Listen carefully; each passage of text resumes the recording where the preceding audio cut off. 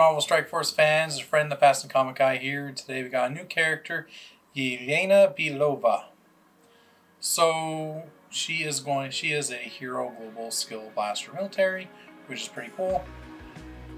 I already purchased one of her offers in the store, and it was a little bit, for some reason, BlueStacks likes to glitch out, but it was actually $35 Canadian.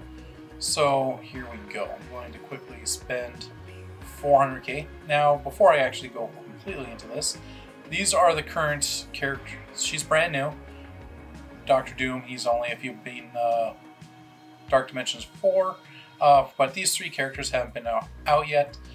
Between these three new ones, I would actually say Kitty Pryde was possibly going to be like the new Emma Frost. She's a huge character in the comic books, and for whatever reason, like, I don't think she's really that amazing personally, you know, character-wise or anything like that from what I've read. But I think out of all four of these characters, she's going to be the one person that you'd want to like really wail out on, trying to get as many stars on as possible.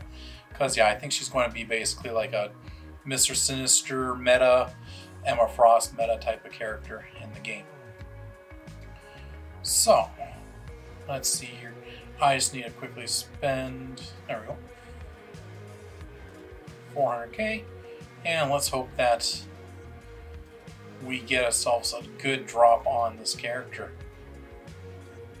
We will also get rid of the multiple orbs so we can see individually how things go.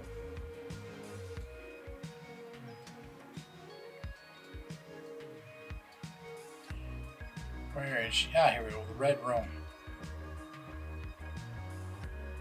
Alright, so we have a chance to get up to 180, but we will probably get mostly 6s, maybe the odd 8. So, first one, like always, it's always a 6 is what I always get with these things. So, average 7. Just need 45 to unlock her.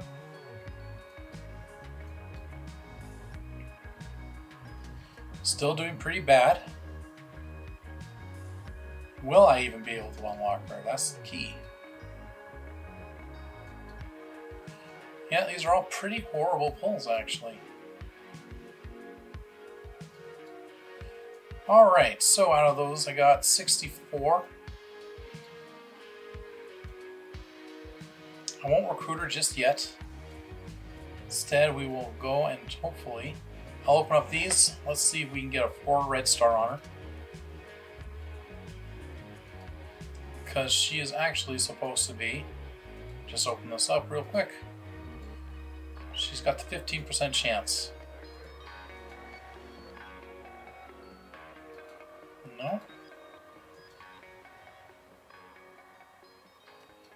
No.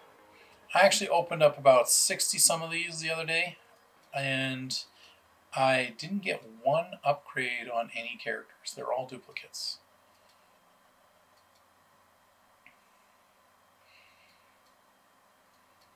I feel like I'm actually in a pretty bad seed right now.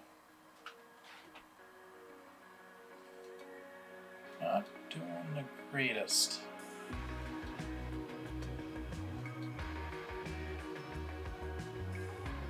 Well, we got 2.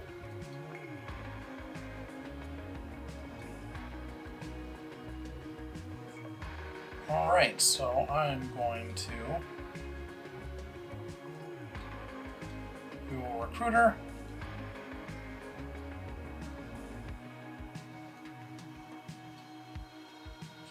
And I definitely want to try to get her to 4. So let's see how we can do that.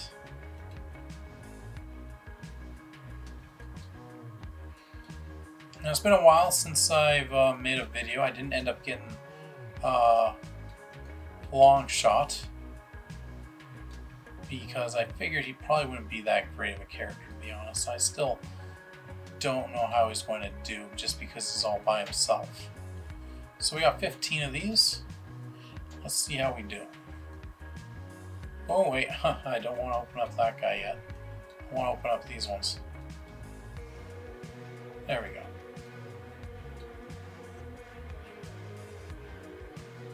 4-star Falcon.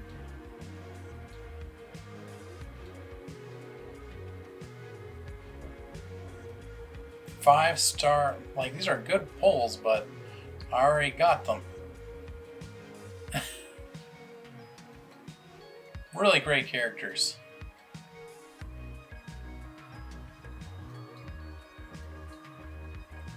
Just not the ones I need.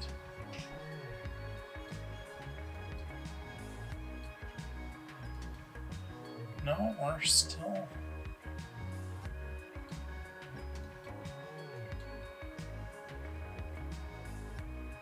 Okay, we got her at 5. That's alright, 5 red star. I doubt I'll ever get her to a 5 anytime soon until she's farmable, but that's a good start. Quite happy with that, actually. So, that is that. I'm going to gear her up as much as I can, and we will see how things look after that, and we'll go over her stats and a little bit about her. Although, a little bit about her, she's a graduate from the Red Room, and she is an expert martial artist. She's in peak physical condition, and she is an expert in espionage. So, yeah, that's a little bit about her. And she had her first appearance back in 1999 in Inhumans number 5. Alright guys, so this is what I was willing to get her up to. I got her up to tier 10, and I ran out of gear anyways for that. I did 1 ISO on her, and she's got 6664 abilities, and she's level 60. So that got her up with her 2 red stars to 28,301. So her base attack is called Widow Strike. Attack primary target for 200 damage. Gain an assist from a random skill mercenary, military, or Black Widow ally. If this character or an ally has strength, 50% chance to transfer 2 positive effects. Has stealth. If this character or an ally has stealth, 50% chance to transfer 2 positive effects, excluding taunt from the target to self. And if you put that in there, if this character or ally has stealth, always. So yeah, basically it will always get rid of 2 positive effects. Probably good against a tank, probably, like, you know, Juggernaut or whatnot. For her special, transfer 1 positive effect. It's called Going Dark. Positive effect, excluding taunt from primary target to self and all skill military allies. Attack primary target for 240% damage and apply disruption. That's really good against, I'd say, when you're going against the Asgardians. You don't want low-key to put a stealth on a character that gets below 50% health. Gain +1 stealth on a maximum of 3. Up to a maximum of 3. Apply disrupt for 2 turns with the special. Gain 2 stealth and more damage. So actually that wouldn't be a bad idea to put a T4 on that one if you want to work on this team. As for her ultimate, I have no idea how to say that. Dasvidanya. Dasvidanya. Attack primary and adjacent targets for 250% damage. Clear all deflects. Now that's good in war. That has a boost. This attack has 20% extra crit chance. This attack cannot be blocked. So basically with the special, you get a heck of a lot more crit chance and a little bit more damage. So that's not too bad. And the passive, everyone's favorite, on offense up, gain stealth. Alright. While this character has stealth, gain 50% crit damage. Lower crit chance for all enemies by 10%. That's nice. Lower the chance to assist on non-attack abilities for all enemies by 25% per skill military ally, up to a maximum of 40%. Oh, interesting. And as you can see here, it's a little lackluster, 50% crit damage. That's actually alright. Lower crit chance by an additional 15%. Alright, so she is a skill military person. So we will try her out on Blitz and we'll see how things go. We'll check out her animations and I'll tell you if I think she's worth it or not. Okay, so this is the team that I kind of came up with. This is going to probably most likely be mostly your core team when they do come out. Red Guardian would probably replace Captain Marvel. And I do hear they do plan on making a new Defender character, so that will kick out Punisher. And when that happens, he'll have a nice solid home here anyways. This guy here, again, he'll probably be a good solid person on the team. Most people probably will not, but for the most part, when it comes to this, you just need 3 skilled military characters, so you won't need to have to take out your Killmonger. But just for this experiment, it's not a big deal. So these are the teams that we have. I think I'll go against an easier one. Hopefully these minions won't do too much damage with Thor here. We got a really weak tank. We got some decently strong characters there. So we'll just try it here at the tier 6.5. Oh. Well, I accidentally just hit the simulation button. But it was a victory anyway, so that's alright. We'll just take off the sim, and we wanted to see their animations. And I didn't even bother seeing what the other team was, so. But yeah, I got some interesting things to say about this team. A skilled military team might not be the brightest team to go for, just because in order for them to actually work, you do have to invest a lot in them. And wow, I really don't think I could have gone for a worse team, to be honest. And a whole Asgardian team.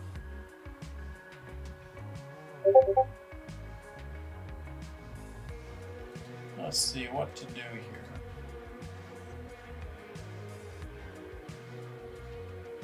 Okay, I can kill Loki first.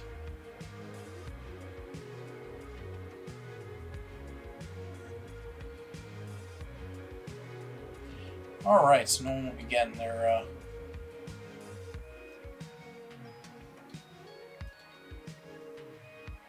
check out our first animation. That's alright, I guess, for an animation.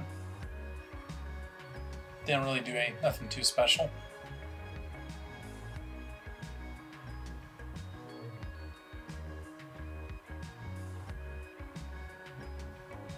She's probably going to die because Thor's going to do his ultimate soon.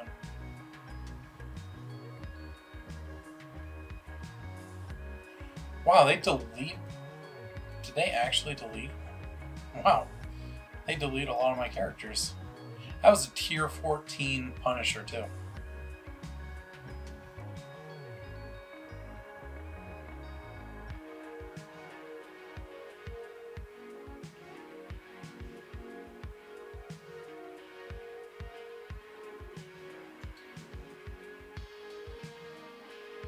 Alright, so she's out. Now he's going to kill her, the whole reason why I wanted to do this. There she goes.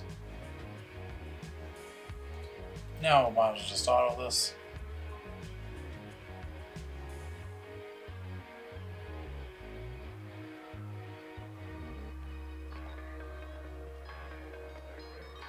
Alright, so they couldn't go after kill a tier 6 Blitz Asgardian team.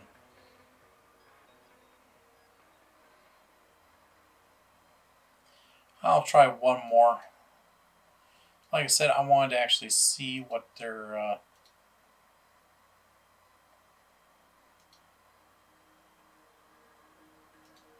ability, what her animations are, and that was just one animation we got to see.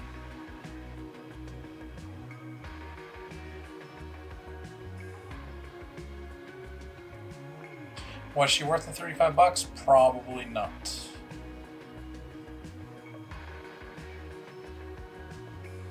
Will she be once Red Guardian's here? Probably not still.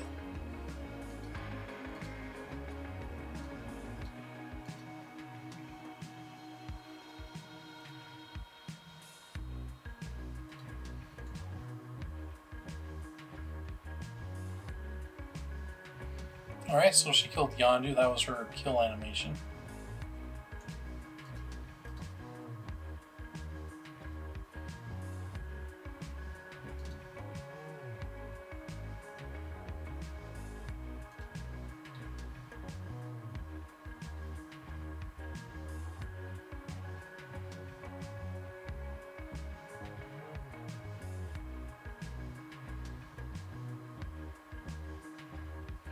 See, I want to see what her ability.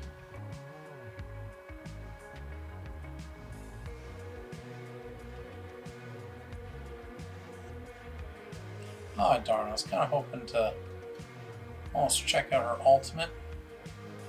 Slides in there.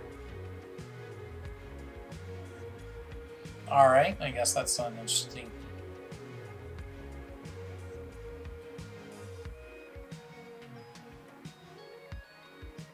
Spider-Man dodges.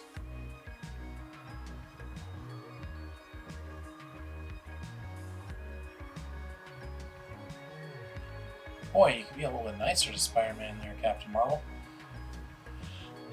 Alright, so that is how she does. You know, Blitzer animations aren't too crowd-pleasing. They're not the worst. Well, they're very, very average, I'd say, actually. As for her character-wise, now, I don't think she's actually worth it. The skilled military team does look like it has a lot of potential. The only downside is, in order for them to actually be viable at all, I will show you guys.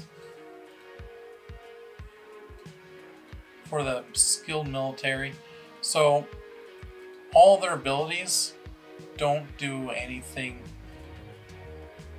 until, so as you see here, in war, clear 2 positive effects from primary target. You have to invest a special in this character. Same here. In war, you have to, except for this part here, in war, skill military allies gain some extra health. But for, I think they actually add that, because I saw a little while earlier that actually, for the most part, most of these didn't actually work like that. You had to put the last T4 in all of them. Let's see, does this guy have one?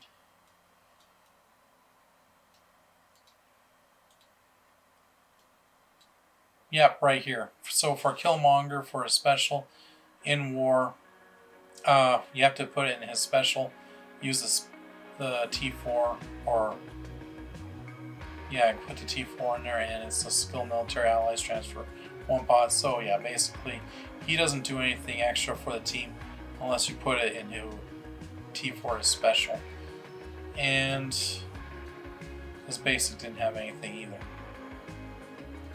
Punisher, I think, is actually possibly in the same thing,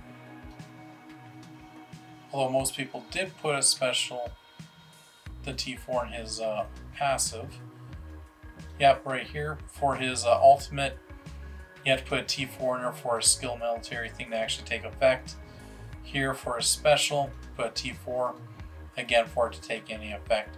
So yeah, it looks like the only character that doesn't require it entirely is, that's an older character, is the mercenary soldier. So yeah, in order for the skill military team to work, you actually have to invest quite a few T4s into their abilities just to make them actually like usable, like to get the bonus. So do I think she's worth it? I don't know. If you want to invest in a war team, they'll probably be a good either defense or offense team, because it says in war. It doesn't say on war defense, on war offense. So basically they'll be a good team to have in war overall, and basically in either aspect. Is she worth 35 bucks just to unlock the 2 stars? Probably not. I would say you could probably skip her. I probably should have done, I didn't do the long shot earlier because it was like 100 bucks for me to unlock him, or it was 75 bucks or something like that, Canadian. Some ridiculously high amount of money. So I thought $35, I'll try her out. I was a little bit excited to try to see how she did. I'm a little bit disappointed, but I don't know, that is, I guess, you know, she's not exactly a high name character. Like I said, if you're going to whale out on a character in the future, I would say go a little bit nutty on Kitty Pryde. Otherwise, the other characters, you know, I wouldn't worry too much about. Red Guardian, like I said, he's just going to be part of the new war team. So he's not going to have too many things to do. I hear he's just a better version of Drax. So yeah, those are my 2 cents anyways. So hope you guys thought this video was helpful. Hey guys, it's Ryan and Amy here. If you thought that video was fun, please hit the subscribe button on the left. Check out one of my other videos on the right. Hit a like below. Leave a comment. I'm always appreciative of them. I'll try to get back to you on them. Anyways, have yourself a good day, a good night, and a good morning. Peace.